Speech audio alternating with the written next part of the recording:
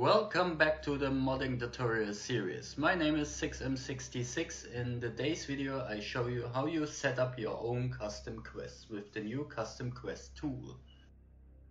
Before we can start, we have to check up some things. First of all, download the quest tool and the native PC folder preset I made for this tutorial. After this, you also need the extracted game files. If you don't have them, check out the video in the video description and then come back if you finish this step. After you downloaded all the files and get the extracted game files, we can now start the quest tool. Before we load the quest in it, you are able to choose a language on the bottom of the program. After you choose your language, we can click on File, Open Quest. Now the tool asks you for the extracted game files. Just select the chunk folder and click OK. A little window will pop up and there you can select any quest from the game. After you select one, just click on Load Quest and we can start with the editing. On the first page called Common, you can set up the basics from the quest. On the top you find the money after you completing the quest, or the money you lose after you die in the quest.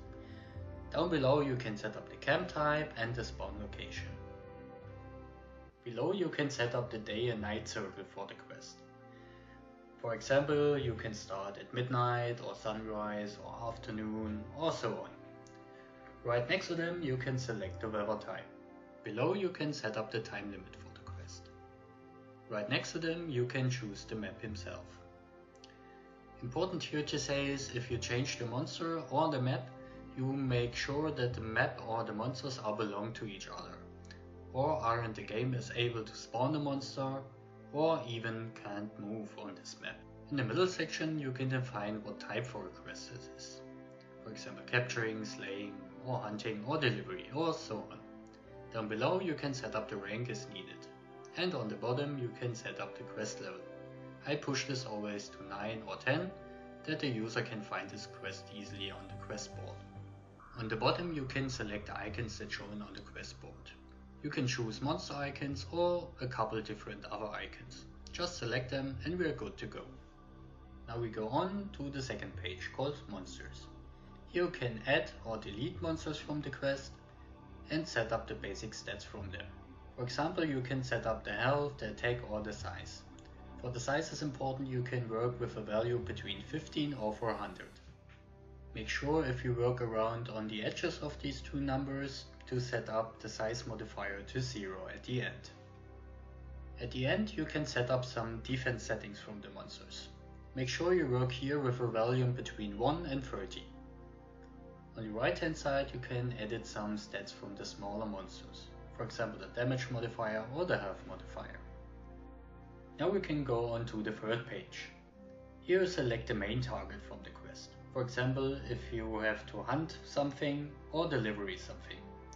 You can also create a multi-monster quest on the left hand side. Just simply click the box and select the amount of monsters you have to hunt. Now we can move on to the last page, the spawn logic. Here you can set up the spawn behaviors from the monsters. If they spawn all at the start or after some time, or if the map is empty or so on. If you need some help, just click the help button. It's very helpful, trust me. Now we finished our basic settings. Now we have to save it. Just simply File, Save Quest and as encrypted. After we save the quest, just simply drag and drop the quest folder in the native PC folder. For the next step we need some files from the chunk folder. First of all, the RAM file. This file is basically the loot after you completing the quest. And also the supply box file. That's basically the items that stuck at the beginning from the quest in the supply box. The IDs from both of these files shown on the bottom left on the tool himself. Just copy and paste them in the right folder from the preset I created and we are good to go. The last file we need is the text file from the quest. But we have a problem, we don't know the ID from this quest. To solve this problem, just save the file and open the quest folder. Then you have the quest and the ID also. Now we can search for this file. Just click on Common, Text and Quest. Search for the right ID and the right language. Just copy and paste them and we are good to go. Now we can use the tools that come with this tool. First of all, the supply box editor. Just click on Tools and Supply Box Editor. Now you can load up your supply box file. On the left hand side you can select the items, and on the right hand side the ammo or the coding. Just set everything up and save it. Next up we go for the RAM editor. Just click on Tools and RAM Reward Editor. Now load in the RAM file and now you can set up everything. First of all, the item and the amount. And the last one is the rarity from the item. 0, you get it definitely, and 100, it's very rare. Last but not least, the text file editor. Just click on Tools and Text Editor. Here you can change all informations from the quest that's shown on the quest board. Just simply rename everything and save it. Now we are close to finish. The last step we have to do is just simply drag and drop the native PC folder in the main folder from the game.